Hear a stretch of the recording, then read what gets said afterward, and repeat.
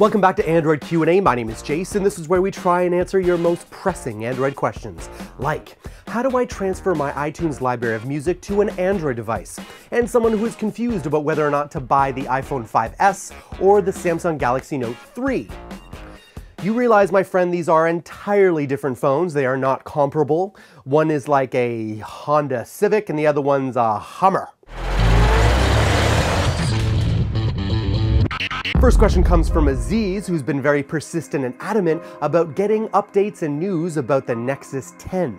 Hey Jayce, emailed you about the next Nexus 10. What's happening about it? I want to buy a tablet and I want to wait for that one, but I don't want to wait too long or regret buying something else. Well, Aziz, I haven't answered you because we try and not deal in rumor questions in the Android Q&A, because when we deal with rumors, we want to make sure we have some real credible substance behind it. But I know you've been very persistent and you want the answer, so here is what we have so far. The leaked information originally came from an anonymous and unverified third-party tipster, and interestingly enough though, both EV-Leaks and Pocket Link have since removed the alleged images and specs.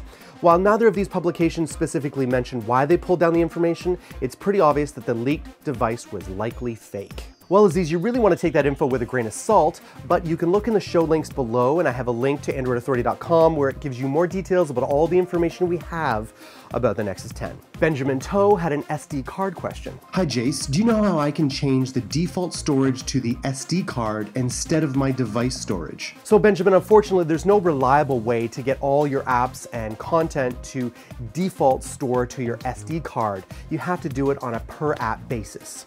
To do that, you first go to Settings, then to Application Manager, slide over to On SD Card, select the app, and select Move to SD Card. Now, there are other ways to do this, but it does require root access. This is really the simplest method. So let's talk to Mooney about whether or not he should consider the iPhone 5S or the Galaxy Note 3. No iSheet bashing, please.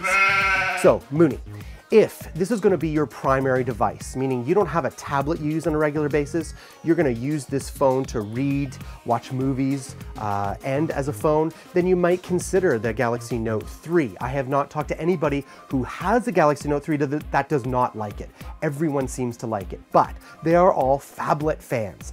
I would not be a fan of the Galaxy Note 3 for my own personal use because I use tablets so much. I want a small, compact phone to complement it. I don't want a big phablet and a tablet. They're too similar, right? Now, I also use iOS 7 on a regular basis on my iPad mini, and I use the Nexus 7 all on a daily basis.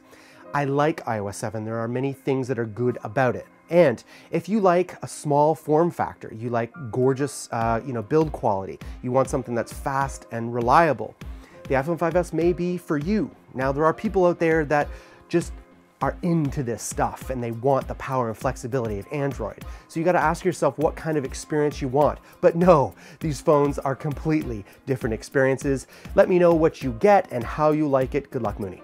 Next question speaks to a common problem when people are moving from iOS to Android. How do they move their iTunes library? Neo Illusion asks, hey Jayce, can you recommend some iTunes alternatives to listen to music and sync data? So yes, and the solution is Double Twist. I've used it for a number of years. I've bought all their upgrades. They're fantastic.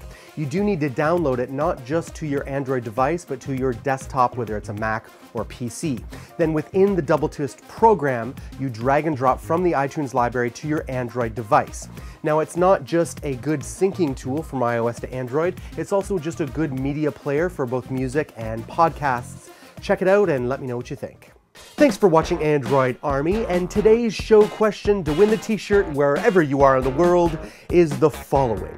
You hear a lot of rumors about the upcoming Galaxy S5, but I'm asking you to take an educated guess on what those specs will be. Will there be a curved display? Will it have an iris scanner, a fingerprint scanner? Will it have a Snapdragon 800 or an 805? Give us, in 1 or 2 sentences, your educated guess and why you think Samsung will choose those specs.